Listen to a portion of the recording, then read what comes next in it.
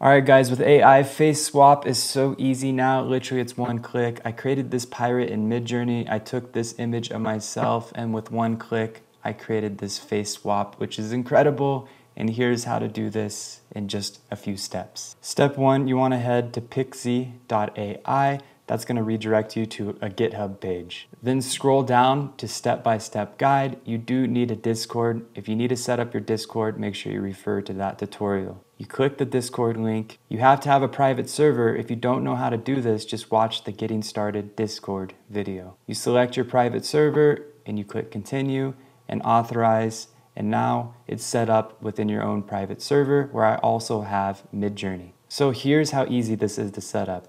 You do the command save ID. Then you want to add a name and you want to attach the image. So I'm going to attach my image of my face.